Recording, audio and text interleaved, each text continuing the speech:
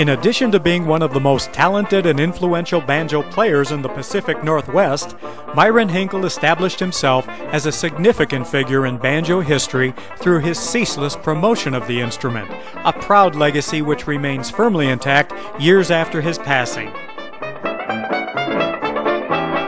Born in Elyria, Ohio in 1916, Myron Fay Hinkle began his musical career on the tenor banjo, just as the instrument was at its peak of popularity during the Roaring '20s.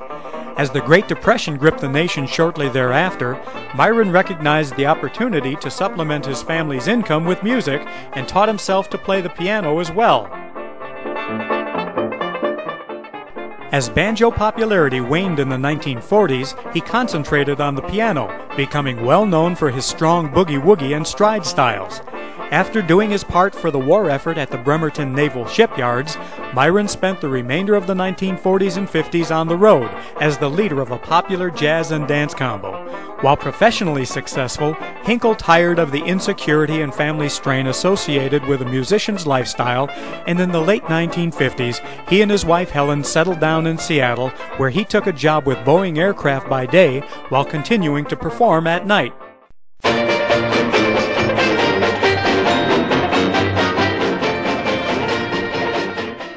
As if he'd been preparing for the journey for the previous 3 decades, beginning in 1960, Myron Hinkle set out on a musical path which resulted in him being recognized as one of the Northwest's premier banjo players. Although originally hired as the piano player at a popular Seattle night spot called the Blue Banjo, when the owner discovered his banjo past, he suggested that Myron take up the instrument again and start a banjo band. Soon, the Blue Banjo Boys were local celebrities, making a popular LP album, Noise from the Blue Banjo, as well as performing at the 1962 Seattle World's Fair.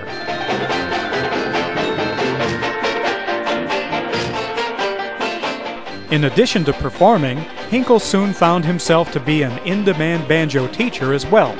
Encouraged by the professional success of the Blue Banjo Boys, Myron founded a similar group of banjo enthusiasts called the Seattle Banjo Club in 1962.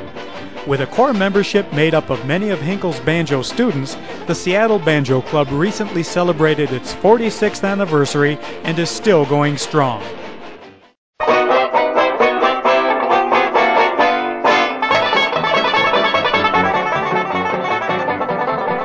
For Hinkle, the offer of a new daytime job in Aberdeen resulted in a new nighttime gig as well. Starting in 1965, Myron began an incredible 24-year run at Sourdough Lil's 1898 bar in Westport, Washington. While his relocation meant leaving the Seattle Banjo Club behind, Hinkle's new situation quickly found him in contact with local banjo enthusiasts, teaching more than ever, and in 1968, forming the Grays Harbor Banjo Band, another Myron Hinkle contribution to the promotion of the banjo, which continues to the present day. Remembered as being inherently shy by nature, Myron Hinkle's love for music and the banjo could not be contained, resulting in 2 of his 7 children, daughter Linda and son Ron, ultimately becoming banjo players themselves. As an offshoot of the Grays Harbor Banjo Band, in 1972, Myron formed a youth band called the Jubilee 5, which included his own banjo-playing offspring, along with other children of Grays Harbor Banjo Band members. The Jubilee 5 stayed together for 5 years, performing throughout Oregon and Western Washington State, both in personal appearances as well as part of a regular television variety series.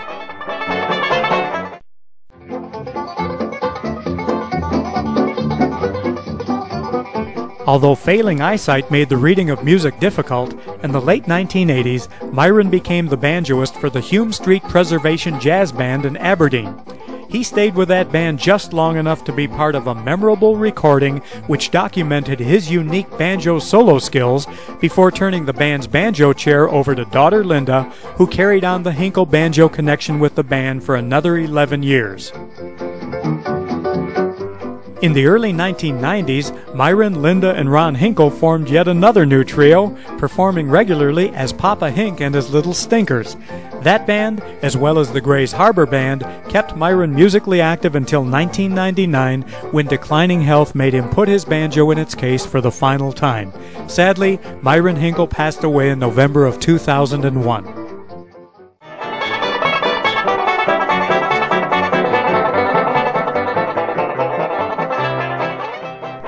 Although limited travel made his a regional star, Myron Hinkle's impact upon the banjo fraternity of the Pacific Northwest is considerable, carried on today by his children, who remain active in the banjo world, as well as the members of the bands he founded, the Seattle Banjo Club and the Grays Harbor Banjo Band.